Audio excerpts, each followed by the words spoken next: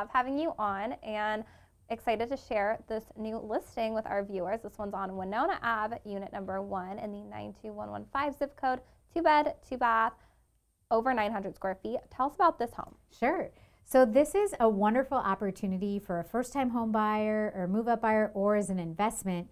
It's a 2-bedroom, 2-bath in the Talmadge neighborhood, which has amazing walkability, great central location. And what I love about this is that it is literally move-in ready. You have all the bells and whistles that you're looking for. You have the privacy.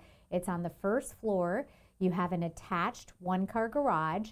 And then you also have a side-by-side laundry, which is very unheard of, especially usually if it's stackable. So, and the kitchen is remodeled, the bathrooms are remodeled, the flooring is newly done as well. So it just is literally move-in ready. You have an abundance of storage. I love that you have this huge washer-dryer area as well. Ceiling fans. There's also a mini split unit for air conditioning too. And again, just that vinyl plank flooring, great indoor-outdoor feel, neutral color palette, recently repainted, newer appliances, newer recessed lighting as well.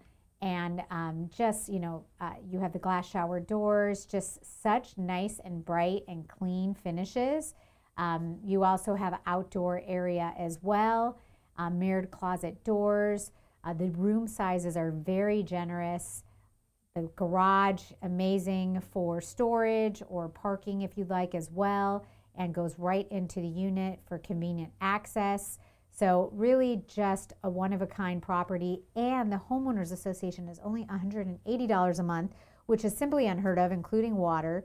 A great 4-unit complex, and going to be open both Saturday and Sunday this weekend. Awesome. Thank you so much for sharing such a great deal and so much value that you're getting at this price, with the attached garage, location, and it just being completely move-in ready.